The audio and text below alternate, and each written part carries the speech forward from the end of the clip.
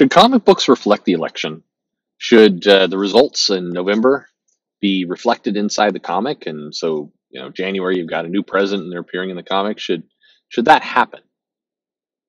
Well, let me give my opinion on it.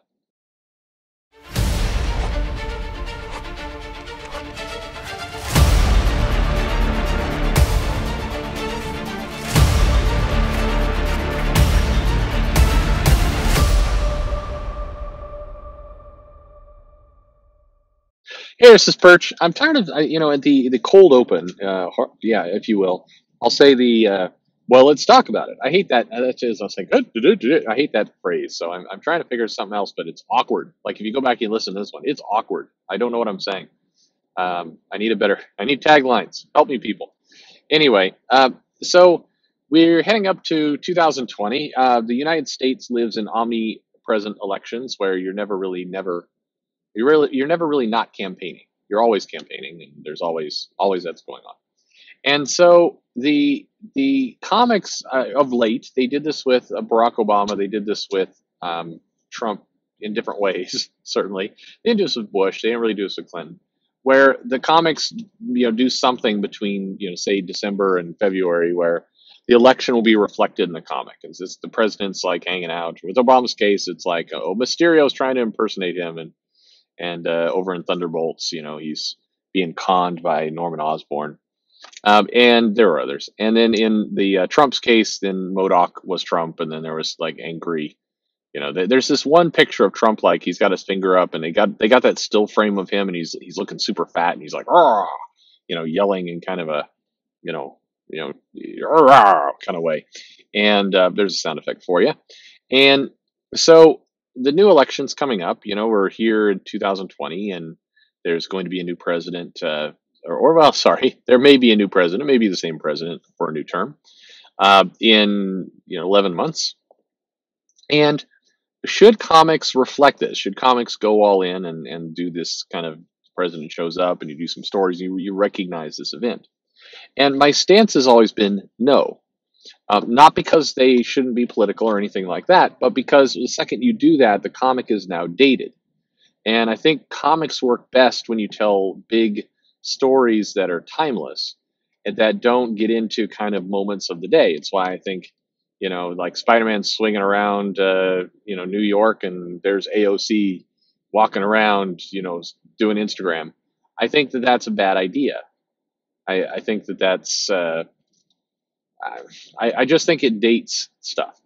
Now, I think you can use these characters. Again, I think one I always go back to my head is, Mark Miller used George W. Bush in the Ultimates when things were made, and the president was there, and he's like making a comment, and that didn't feel dated. It certainly, the president, is a moment in time, that particular president, but it didn't feel tied to an election. It just felt like, hey, here's president, he's there, and they didn't make a big deal out of it. They didn't like try and hit the inauguration day with a comic or anything.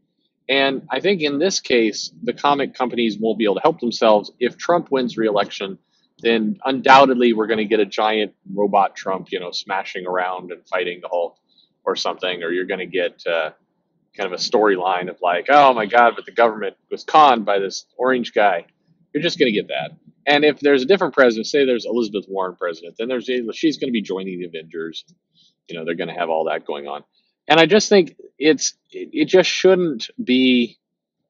I just don't think it's a good idea. My opinion. Now, this is purely in the realm of personal opinion, and different people have different views and everything else. And I think if you're doing a comic book, say, about elections, and I think it'd probably be an interesting crowdfunded or indie comic to do one about the kind of forever elections in the same vein as the Netflix, the Candidate series, or there's a couple others. What was the one? Election? Oh, Election. Sure, with Matthew Broderick. Election. You can do a comic like that. That's not a superhero comic, and that you're kind of doing something leading up to the election, kind of the various shenanigans that were going on. I think that's fine. I think you do things like the Vote Loki little limited series that they did, where he was running, and you kind of run it that way. I think that's something you can do. But generally speaking, I think in big comics like Spider-Man or Batman or Superman or the Hulk or the Avengers or what have you, I think that it's a bad idea to date them.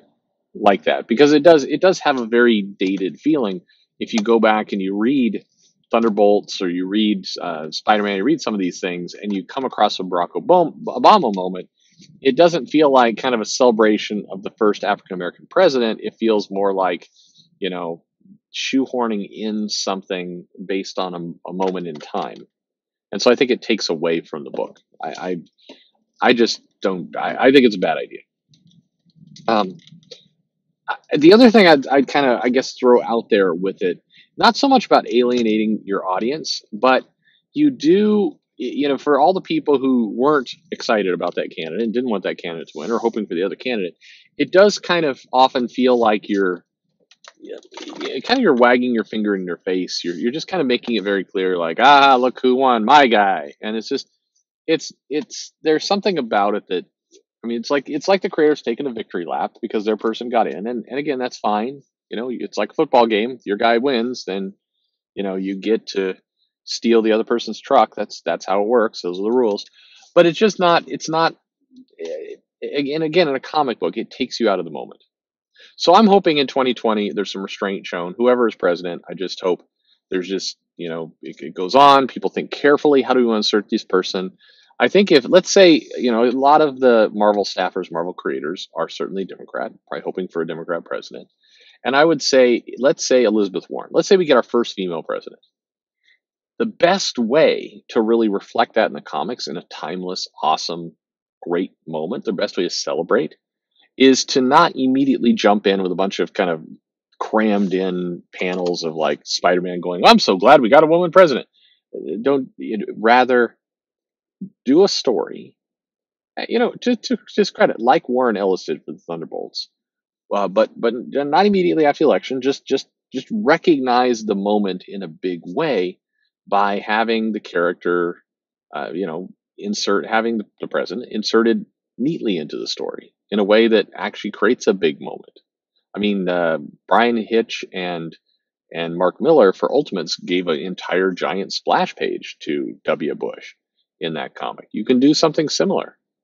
Just do it in a way that fits in the story, and as a result, it will have a lot more impact. I think that's what you need to do. That's called making it, putting your best foot forward. Anyway, that's my opinion. What's yours? Do you care? Do you like seeing the president reflected there, whether it's Trump in a good way, bad way? You know, how do you care? Does this matter to you? Do you get my point on timelessness? Does this resonate at all? Curious what you think. Leave a comment below. Like, subscribe, and follow me on Twitter at Comic Perch. If you have any suggestions for videos, things you want me to talk about, happy to do so. Thanks for listening.